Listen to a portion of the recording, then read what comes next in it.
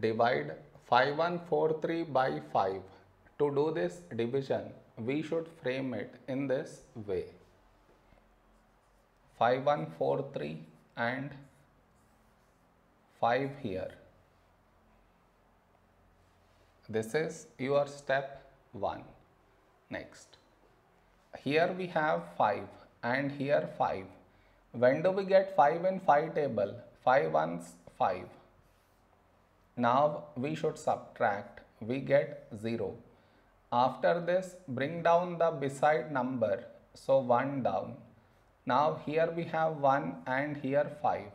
1 is smaller than 5. So we should bring down the second number.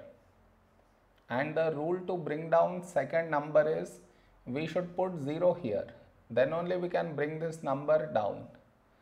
Now 14. A number close to 14 in 5 table is 5 2s 10.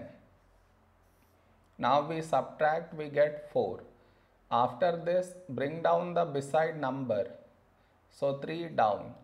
A number close to 43 in 5 table is 5 8s 40. Now we subtract, we get 3. No more numbers to bring it down. So we stop here.